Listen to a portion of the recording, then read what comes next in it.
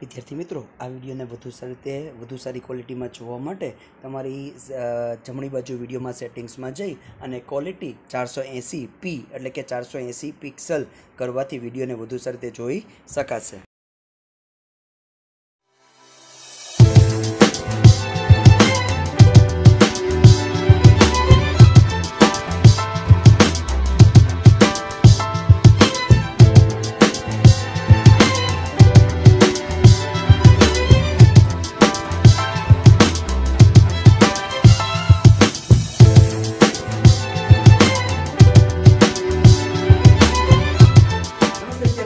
હું પ્રતિક sir YouTube ચેનલમાં આપનું હાર્દિક સ્વાગત કરું છું.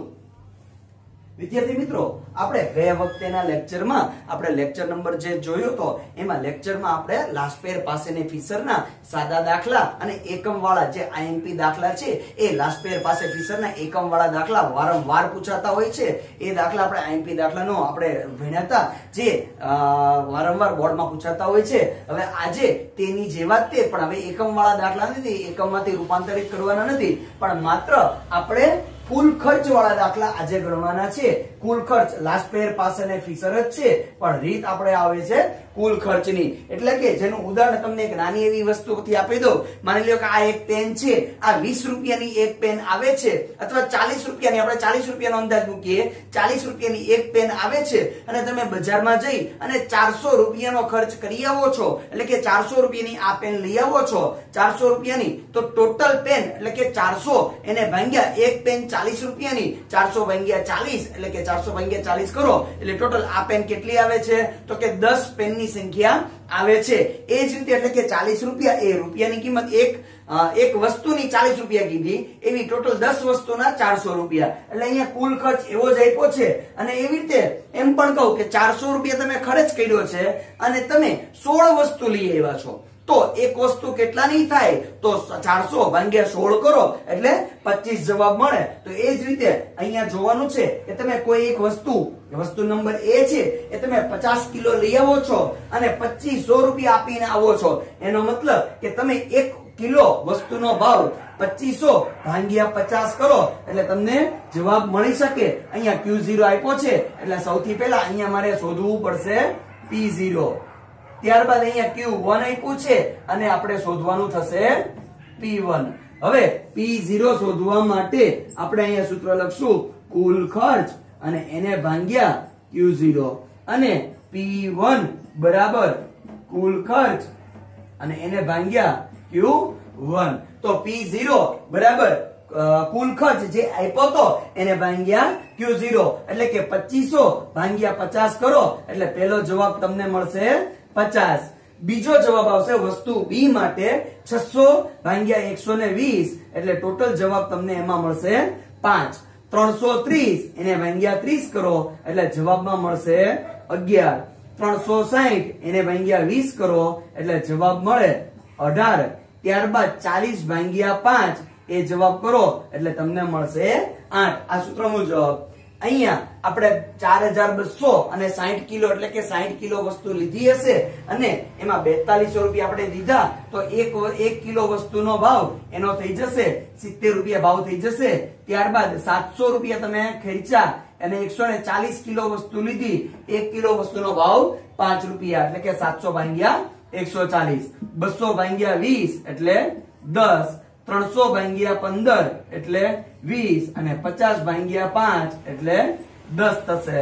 તો હવે આપણે આટલું થઈ ગયા બાદ આપણી સાદી ગણતરી કરીએ જે કેલ્ક્યુલેટરની મદદથી કરી શકીએ. તો આપણે સૌથી પહેલા આ જે છે એ આપણે ચેકી નાખીએ જેથી નીચે આપણે લાસ્ટ પેર પાસેને ફીચરનું સૂત્ર લખી શકીએ. તો હવે આપણે ગુણાકાર કરીએ P1 Q0, P1 અને Q0 70 ગુણ્યા 50 એટલે કે સૌથી પહેલા આપણે શોર્ટકટ મુજબ જોઈએ. પહેલા ઓન 80 કરી નાખીએ. 70 ગુણ્યા 50 એટલે કે સૌથી પહેલો જવાબ આવે છે 3500.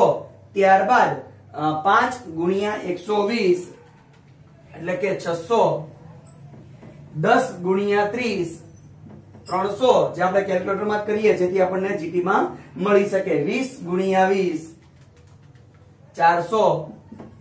આગળ જે GT ની રીત શીખવાડી હતી એ જ રીત છે 5 ગુણ્યા 10 50 આ છેલ્લો જવાબ આવે પછી તમે જીટી નું ઓપ્શન કરી નાખો એટલે તમને સરવાળો એમાં ટોટલ મળી જશે એટલે કે 4850.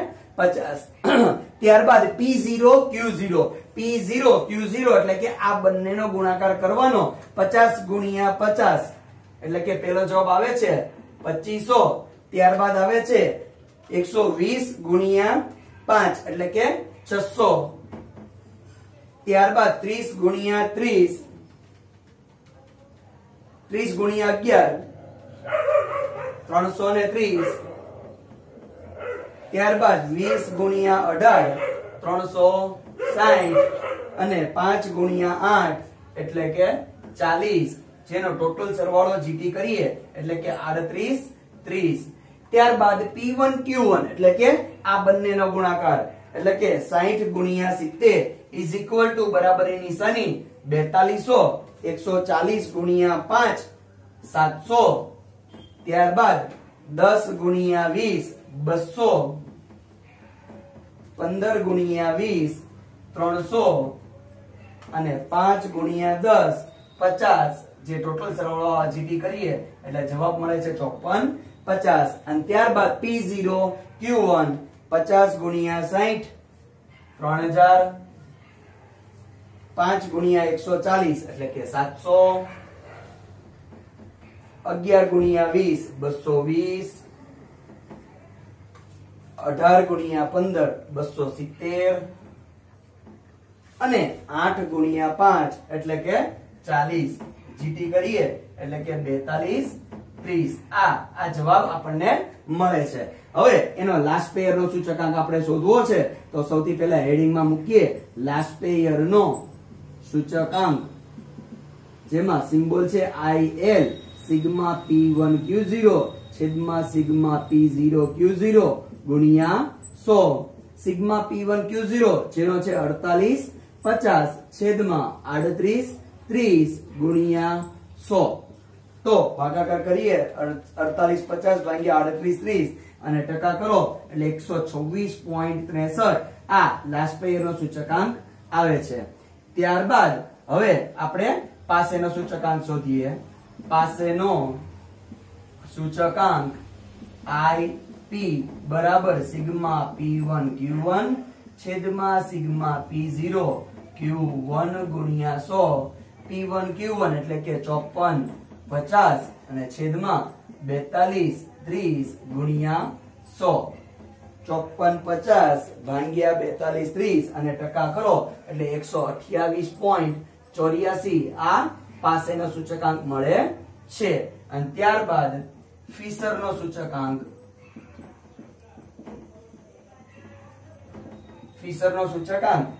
IF બરાબર IL ગુણ્યા IP. IL આપણો જવાબ આવ્યો છે 126.63 અને એને ગુણ્યા IP 128.84. આ બંનેનો આપણે ગુણાકાર કરીએ જે ગુણાકાર આવે છે 16 31 5.0092 જેનું વર્ગમૂળ કરીએ 127.73. આ આપણો ફિશરનો સૂચકાંક આવે છે. તો આ થઈ આપણી કુલ ખર્ચની રીત જે એકમ વાળા દાખલાની જગ્યાએ કુલ ખર્ચ વાળા દાખલા પણ 5 માર્કના દાખલામાં પૂછાતા હોય છે. મિત્રો આપણે સ્વાધ્યાય 1.3 નો છઠ્ઠો દાખલો આવે છે એ પણ કુલ ખર્ચ વાળો દાખલો છે.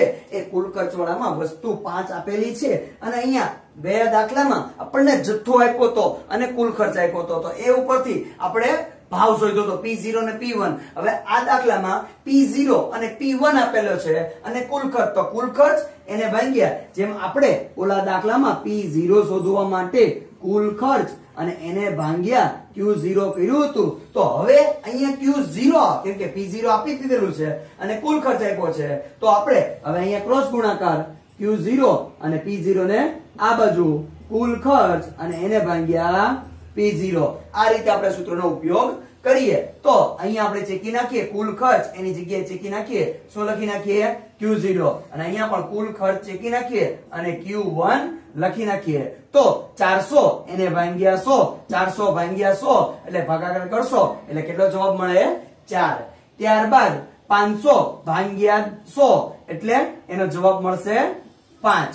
600 એને ભાગ્યા 150 એટલે જવાબ મળશે તમને 4. 1080 એને ભાગ્યા 180 કરો એટલે તમને જવાબ મળશે 6. અને 1000 ભાગ્યા 250 એટલે એનો ભાગાકાર કરો તો જવાબ મળશે તમને 4. આ વસ્તુ Q0 માટે થઈ. હવે એ જ વસ્તુ આપણે Q1 માટે, Q1 માં 720 એને ભાગ્યા 120 કરો તો તમને જવાબ મળે છે 6. 600 ભાગ્યા 120 એટલે જવાબ મળે છે 5. 800 ભાગ્યા 160 એટલે જવાબ મળે છે 5. 1000 ભાગ્યા 200 એટલે જવાબ મળે છે 5. 1200 ભાગ્યા 300 પણ એનો પણ જવાબ મળે છે 4.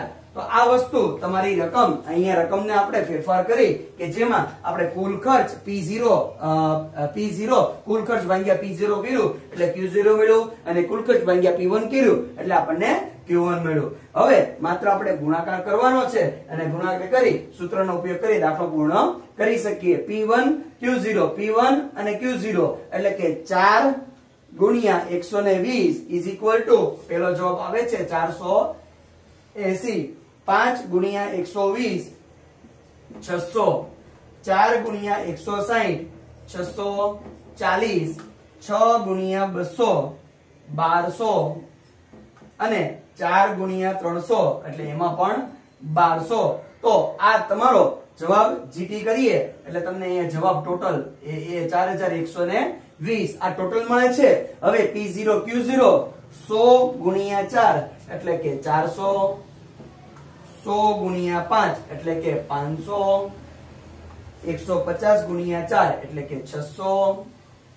180 ગુણ્યા 6 1080 અને 250 ગુણ્યા 4 એટલે કે 1000. આ ટોટલ કરીએ, ટોટલ 3580. આગળ P1 Q1 માટે આપણે દાખલો ગણીએ. P1 Q1 એટલે કે સૌથી પહેલા 120 ગુણ્યા 6 720. 120 ગુણ્યા 5 એટલે કે 600. 160 ગુણ્યા 5 એટલે કે 800. 200 ગુણ્યા 5 એટલે કે 1000 અને 300 ગુણ્યા 4 એટલે કે 1200 જેનો સરવાળો કરો 4320. ત્યારબાદ P0 અને Q1. P0 એટલે કે 100 ગુણ્યા 6 એટલે કે 600. 100 ગુણ્યા 5 એટલે કે 500. 150 ગુણ્યા 5 750. 180 ગુણ્યા 5 900 અને 250 ગુણ્યા 4 1000 જેનો ટોટલ સરવાળો આવે છે 3750. તો આપણે અહીંયા લાસ્ટ પેયર પાસેની ફીસર 3 એ 3 શોધીએ તો સૌથી પહેલા હેડિંગ મૂકીએ. લાસ્ટ પેયર નો સૂચકાંક IL બરાબર સિગ્મા P1 Q0 છેદમાં સિગ્મા P0 Q0 ગુણ્યા 100. સિગ્મા P1 Q0 એટલે કે 4120 એને ભાગ્યા 3580 એને ગુણ્યા 100. 4120 ભાગ્યા 3580 અને ટકા કરો એટલે 115.08. આ આપણો પ્રથમ જવાબ આવે છે. ત્યારબાદ આપણે પાસેનો સૂચકાંક શોધીએ તો પાસેનો સૂચકાંક IP બરાબર સિગ્મા P1 Q1 છેદમાં સિગ્મા P0 Q1 ગુણ્યા 100. તો 4320 અને એને ભાગ્યા 3750 ગુણ્યા 100.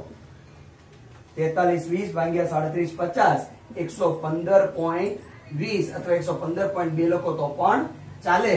અને ત્યારબાદ હવે આપણે ફીસરનો સૂચકાંક શોધીએ. ખાલી માત્ર જ્યારે આદર્શ સૂચકાંક અથવા ખાલી ફીસર કીધો હોય તો આપણે એનું મોટું સૂત્ર પણ આપણે મૂકી શકીએ છીએ IL. તો એમાં લાસ્ટ પેયર પાસે આપણે શોધવાના રહેતા નથી, ડાયરેક્ટ કિંમત મૂકો તો પણ ચાલે છે. ફરીથી કહું છું, ફીસરનો સૂચકાંક એ ગુણોત્તર મધ્યક છે. કોનો ગુણોત્તર મધ્યક? લાસ્ટ પેયર અને પાસેનો. એટલે બંનેનો ગુણાકાર કરીએ. ગુણાકાર કરી એનો આપણે એટલે બંનેનો જવાબ પણ આ બંનેની વચ્ચે જ આવશે. આ ગુણાકાર કર્યો, હવે એનો વર્ગમૂળ કરીએ 115.14. આ ફિશરનો સૂચકાંકનો જવાબ આવે છે. તો વિદ્યાર્થી મિત્રો આ આપણી કુલ ખર્ચવાળી દાખલાની રીત થઈ. હવે લાસ્ટ પેર પાસે અને ફિશરમાં 3 પ્રકારની રીત આવે છે. એક સાદી રીત, બીજી એકમ જે ગયા વિડીયોમાં જોયા હતા, અને આજે આપણે કુલ ખર્ચ વાળા દાખલા જોયા. એટલે લાસ્ટ પેર પાસે અને ફિશરની 3 રીત આ વિડીયોમાં પૂર્ણ થાય છે. વિદ્યાર્થી મિત્રો હવે આપણે આગળના લાસ્ટ પેર પાસે અને ફિશરના દાખલા જોયા. હવે આપણો આગળની ટાઈપ જોઈએ તો એ આવે છે જીવન નિર્વાહ સૂચકાંક. જીવન નિર્વાહ સૂચકાંક અથવા એને કૌટુંબિક બજેટની રીતે સૂચકાંક કયો તો પણ કઈ ખોટું કહી શકાય નહીં. તો અહીંયા આપણે જીવન નિર્વાહ સૂચકાંક જેનું સૂત્ર આપણે લખીએ. સૌથી પહેલા સિગ્મા IW છેદમાં સિગ્મા W. હવે I એટલે શું તો કે ભાવ સાપેક્ષ. જે તમને અહીંયા 1.3 નો પહેલો જ દાખલો આપેલો છે એ પહેલા જ દાખલામાં ભાવ સાપેક્ષ એટલે કે I રેડી કરીને આપી દીધો છે, અને W એટલે કે ભાર કયો, મહત્વ કયો, કોઈ પણ વસ્તુ કયો ભાર અથવા મહત્વ એ પણ રેડી કરીને આપી દીધું છે.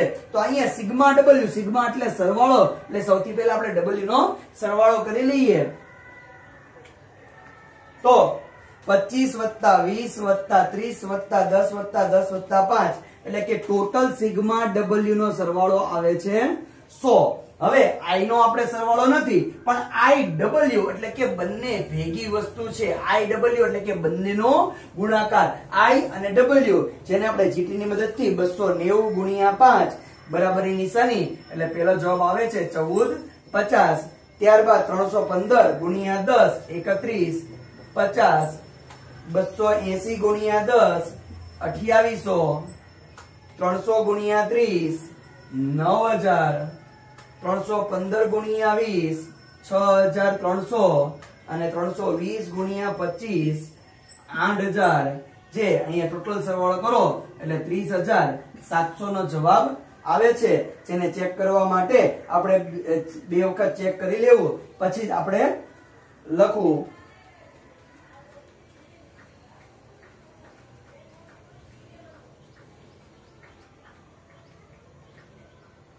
ઓકે, તો અહીંયા 30700.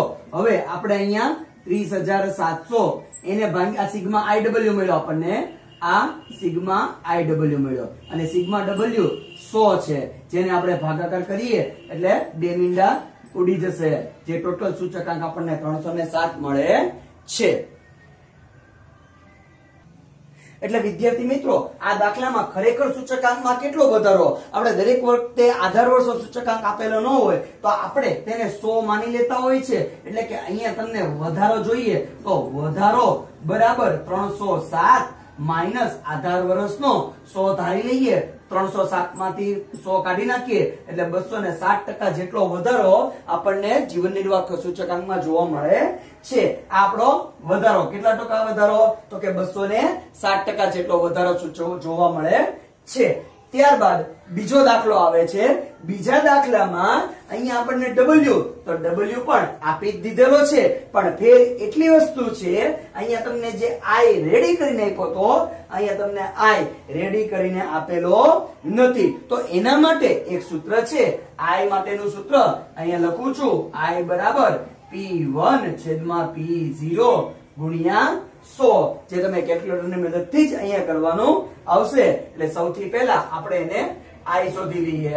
I અહીંયા સૂત્ર લખ્યું છે P1 છેદમાં P0 ગુણ્યા 100. P1 અહીંયા P1 કોને P0 કોને, જે આપણે લાસ્ટ પેર પાસે ફિશરમાં કર્યું હતું તેમ જૂના વર્ષનો ભાવ હોય તો આપણે એને P0 કહી દેશું, નવા વર્ષનો ભાવ હોય તો એને P1 કહી દેશું. તો હવે આપણે એની ગણતરી કરીએ. એટલે કે 24/30, 24/20, 70/50, 40/32, 48/40 અને 24/16, જેનો આપણે I નો સરવાળો કરતા નથી, પણ એની ઉપરથી I મળી જાય પછી આપણે IW કરી શકીએ. એટલા માટે સૌથી પહેલા 24/30, 24/30 ગુણ્યા 100 કરો તો પણ ચાલે છે, અથવા ટકાની નિશાની દબાવી દો તો પણ તમને એક્ઝેક્ટ જવાબ મળી જશે. એટલે પહેલો જવાબ આવે છે 80. ત્યારબાદ 24/20 અને ટકા એટલે કે 120.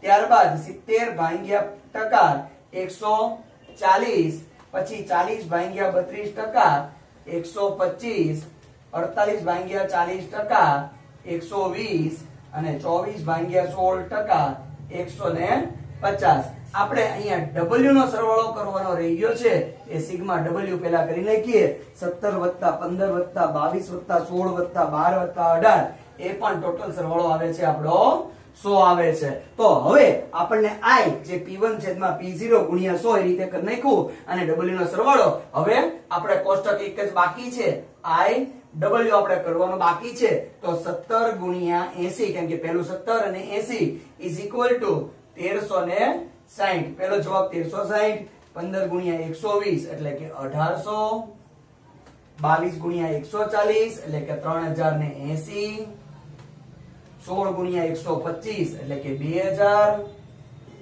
12 ગુણ્યા 120 એટલે કે 1440 અને 18 ગુણ્યા 150 એટલે કે 2700 જેનો સરવાળો આપણને આવે છે 12380। હવે આપણે સૂત્ર મૂકી દઈએ કૌટુંબિક રીતે અથવા જીવન નિર્વાહનો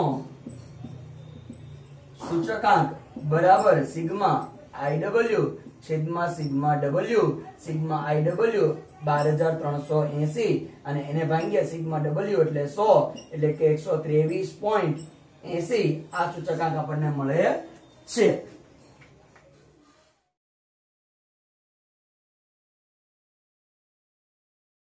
તો વિદ્યાર્થી મિત્રો ચાલો અહીંથી આપણા પ્રેક્ટિસ માટેના જરૂરી દાખલા શરૂ થાય છે।